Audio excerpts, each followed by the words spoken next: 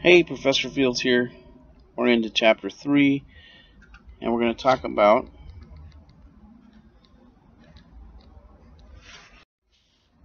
Module Learning Outcome 3.4, describing the importance of the retention and promotion of minorities and women in law enforcement careers.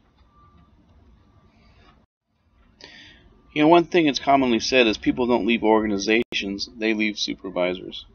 In other words, if you have a poor supervisor, you're more likely to leave the organization than if you have a good supervisor. So supervisors are the backbone when it comes to retention and promotion of a diverse workforce.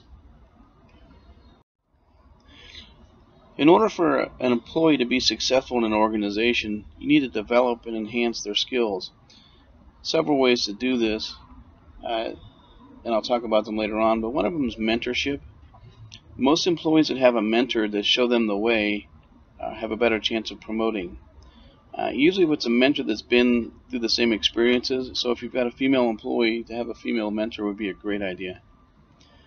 Also, there's certain training exercises you can do, certain training courses you can take which will help you promote or to move to a better position within your organization. For example, you want to be detective, there's a thing called the POST, which is Peace Officer Standards and Training, and Institute for Criminal Investigation. So you send an employee to that and it becomes an investigator.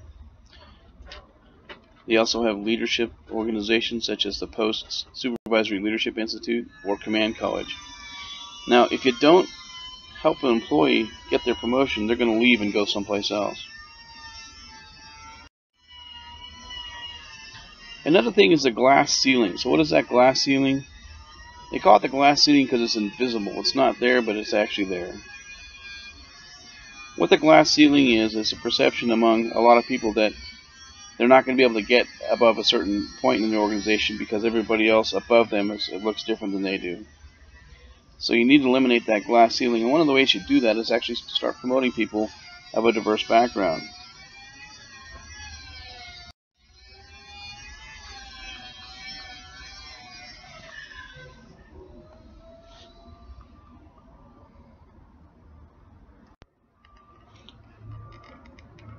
My apologies for that interruption. The guy next to me in the next room started drilling a hole in the wall.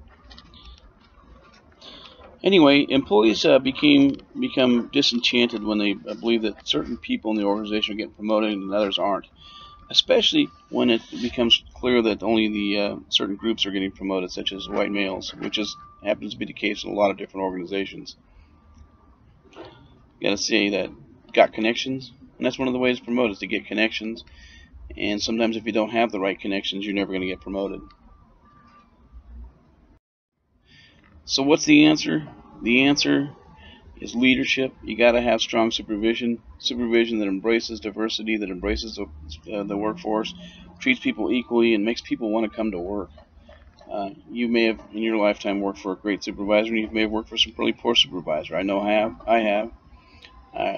Those of you recall, I retired as a watch commander, so I had leadership and supervisory experience during my career, and I took the best from the good leaders and ignored the stuff from the bad leaders. Again, mentoring. If you have a mentorship program developed, that's great. If you don't, remember that exercise I had you do last week about looking at the different organizations? They have mentoring. Latino Police Officers Association, Noble, the Women in Law Enforcement, all those have mentoring programs to help develop leaders in law enforcement agencies.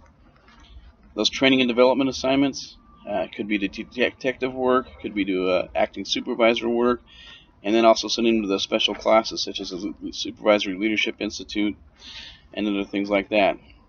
And last but not least, but addressing any time that an officer complains that there is some discriminatory processes going on or they're not getting the right assignments they need to promote, take those complaints seriously.